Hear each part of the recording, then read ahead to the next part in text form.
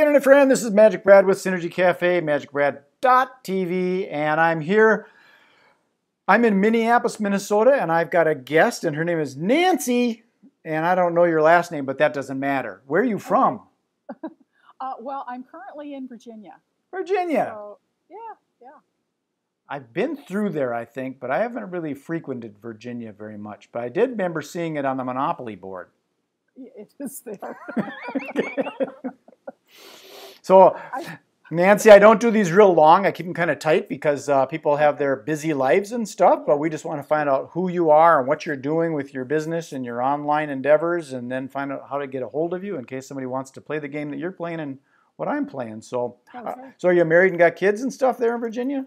Widow, but I do have kids and grandkids, and yeah, it's a full house. So Yeah, you said that your grandchild helped you set up your computer a little bit. one of the boys. See, Yeah, they know that stuff. He has done some YouTube, and so I call him when I get stuck.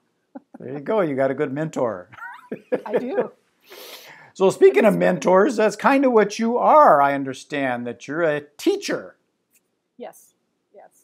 Recently retired. I taught English and ELD, English Language Development, for a long time, and then Spanish also. And then the time that I've been here in Virginia teaching Spanish as a foreign language. See, that's you're a good teacher because you said ELD, and I go, what the heck's that? And then you told me what it was, so I know that it's ELD, English Learning Development. Right. Right? See? Good. You taught me something already. Yeah. Yeah, my wife is a Spanish teacher. She used to teach at the University of Minnesota Spanish, so it's interesting. It's a very interesting language. Lots of fun. Is that what you're doing now, is teaching Spanish online, or are you teaching something else? No, currently I have a site that is helping teachers who want to leave teaching early or have retired, like I have, set up their own blog or website. Oh, that's cool. They could even do it as a sideline thing, unless the academia wouldn't let them do something like that or something. But yes, and I think most people have a website now, so yeah, it's possible to set one up and have lots of fun and reach lots of people that way. well, I think that's a great thing that you're doing, because there's a downtime for teaching where a person, they don't know what to do until the class gets back in session, so they can be working on their blog and doing what they love, continue teaching, right? They can. I think teachers have a real advantage because they have that 2 week, usually some districts give you 3 weeks for Christmas break, and at least in the California area that I'm familiar with, you have a week off for President's Week, and you have a week off for Thanksgiving, and of course summers. So lots of time in there that you could really get a blog going and have lots of fun with it in the process. And I just think that the whole online marketing thing is just fascinating to me, because there's so many opportunities out there. Like, I don't know how yours is set up, but you could be selling like language tapes from what are those things? Those learning how to speak Spanish, different languages. Like Berlitz and and let's see, there are a couple of others. The names escape me. Yeah, they escape me too for some reason. Yeah. But those kind of products that can be on the There's one. Yeah. Just pop back in. Those things, and there's probably books that you can share, and you could come up with your own products that you can sell. So there's so many different things that a person can promote.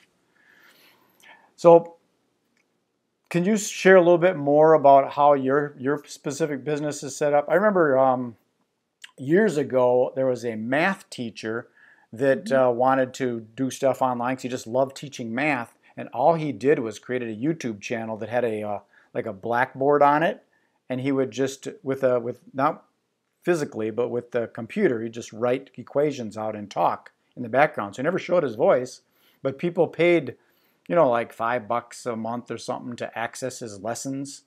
Then you get enough people on there, you get 100,000 people paying you $5 a month, you got a business. I think that's how K-A-H-N, I think, or K-H-A-N Academy got started. So there are lots of good stories that way. People and especially teachers, that just want to share their knowledge, their love for their particular subject. Yeah, wasn't there one called Linda?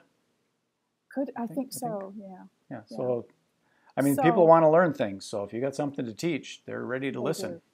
Yeah. At this point, what I'm focusing on are topics that are of interest to teachers. I've taken a look at Social Security because depending on how a school district or a school division is set up, Mm-hmm. you may or may not collect Social Security, have it taken from your salary and be able to collect. The way you move around to retirements are structured so that we've done a little bit of research on retirements. And then cell phone addiction of teenagers and the Sure. issues in the classrooms. So we try to focus on all of the hot topics. This could even be good for somebody that's just getting into the teaching industry so they know where the road's going to be going. Yes, right? This is certainly a good picture for that.